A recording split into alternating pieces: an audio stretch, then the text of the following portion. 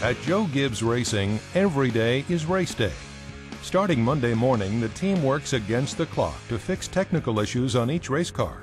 The deadline, Wednesday afternoon, when the cars are shipped to next Sunday's races. The problem is, designing and machining new parts for a car can take, on average, 33 days or more, using traditional methods. But at Joe Gibbs, they get it done in 3 days, using a Fortus 3D production system. Our tires were getting too hot, we were blowing them at the track, so that led to performance issues.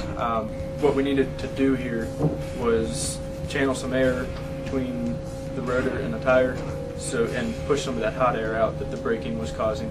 With his CAD software, engineer Scott Temple designed a more effective cooling duct that fit just above the brake rotor. To quickly test his design, Scott loaded the CAD data into the Joe Gibbs Fortus 3D production system, which built an accurate concept model of the new duct.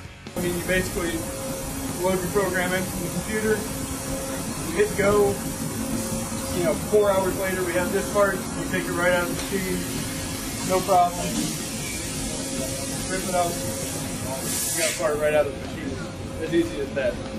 Some of the prototyping we used to do in the past we would do in the CNC shop, and we would do that on a mill or on a lathe.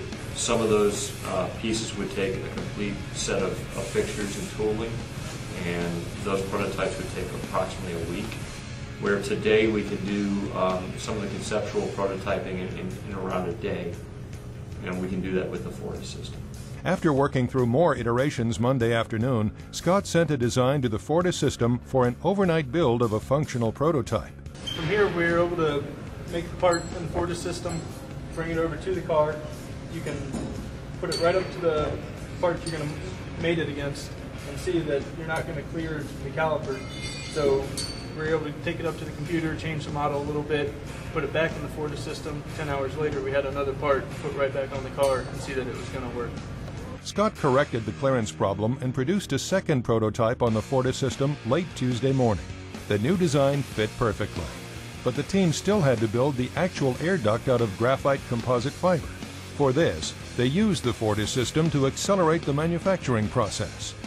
And once we had a revision that we were happy with, we created a solid of the part in the Fortus system that we could then pull a composite mold from, like that. Two-piece mold that had that was fenced, so we could pull it apart. And then out of these pieces, we developed an actual composite carbon fiber part that could be used to do further track testing and get onto the race car. On Wednesday morning, the graphite composite fiber was laid up. The final part cured in a vacuum bag in an oven until early afternoon. If we use a low enough temperature resin, we can actually use FDM materials as our mold because they'll stand up to the temperature as well. By late Wednesday afternoon, the finished air duct was bolted on the race car, which was quickly loaded into its hauler and transported to the next race. If we have a problem on a Sunday during the race, we will we'll be able to get some data analyzed sometime Monday morning, and we have to generally have a plan by Monday afternoon with pieces and parts to go to the racetrack, on Wednesday. So in general, it's about a 2.5 day process. In a lot of cases, it would be very difficult to meet that challenge without a dedicated FDM machine in that.